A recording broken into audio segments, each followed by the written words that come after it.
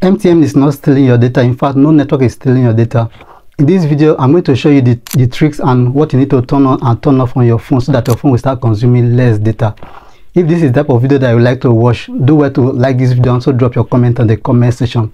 If you are coming across my channel for the first time, you are welcome. On this channel, I teach you different methods that you can work from home and make passive income online.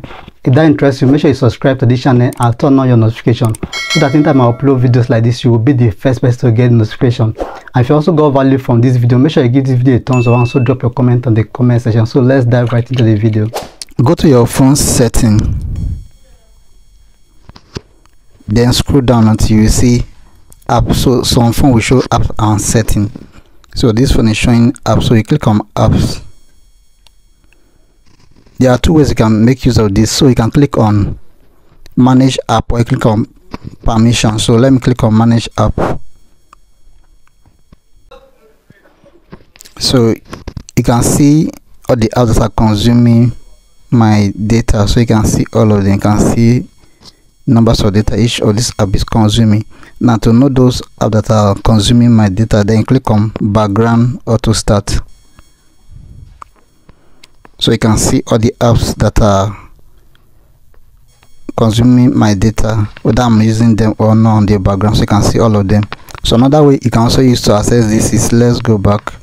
If you click on, you can click on permission. So if you click on permission, then click on background auto start, to also bring you back to this interface so you can see all the apps that are consuming my data on the background. So what you simply need to do is just for you to turn all of them off.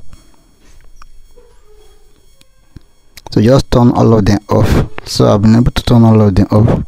So these are to save your data so that your phone will not be consuming too much data. So I'm going to use my second phone now to also show you how you can be able to do this on your phone in case on the first setting that I show you did not work for you. Open your phone, then go to setting, then go to network and internet, then scroll down until you see data saver. So you can see data saver is off. So to see those apps that are using your data on the background, click on unrestricted data.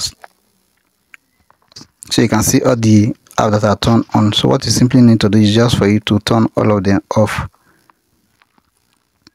So make sure you turn all the app off.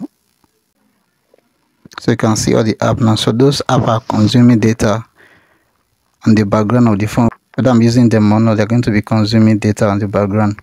So after you have done that, then the next thing is for you to turn on data saver. So use data saver, so you turn it on. So once it's on like this, no app is going to use data on the background except you are using that app. So this is how to make your phone to consume less data and to make your app on your phone not to be consuming data while you are not using them. If you got value from this video, make sure you give this video a thumbs up and also drop your comment on the comment section. If you are yet to subscribe to this channel, make sure you subscribe to this channel and turn on your notification so that anytime I upload videos like this, you will be the first person to get notification.